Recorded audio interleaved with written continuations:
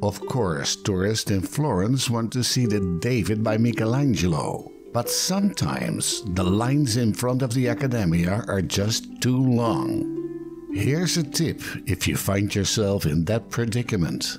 Just a stone throw away from here you can find the museum Opificio delle pietre dure, the factory of semi-precious stones. Here is where in earlier days you could find the craftsmen that embellished so many churches and palazzos in Italy.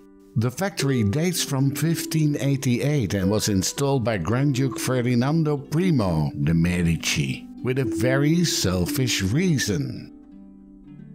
He started the factory so he could have the craftsmen working on the overall decoration of the now world-famous Cappella Medici. The technique, which originated from Byzantine inlay work, was perfected by the opificio masters, as is very visible in the chapel.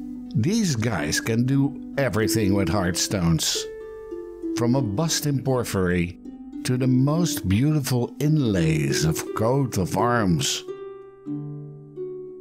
or a table elaborately decorated with delicate inlays.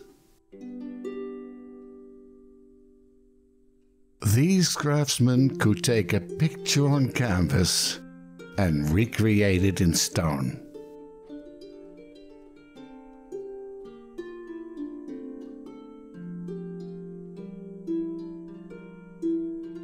From canvas to stone.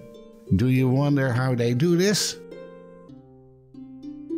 The procedure starts from the painted model. The outlines of the image are traced. The tracing is divided into small sections. Each section corresponds with a piece of stone and is transferred onto paper and cut out. The used instruments haven't changed throughout the ages. The stone section is cut out with a bow and an iron wire. The edges are filed with diamond files to get a perfect fit. These steps are repeated until the figure is completed. Parts are leveled and smoothed with abrasive powder, after which the protective slate is removed. Then the excess parts are cut away. Again, diamond filing is applied. This process is repeated until the entire composition is complete.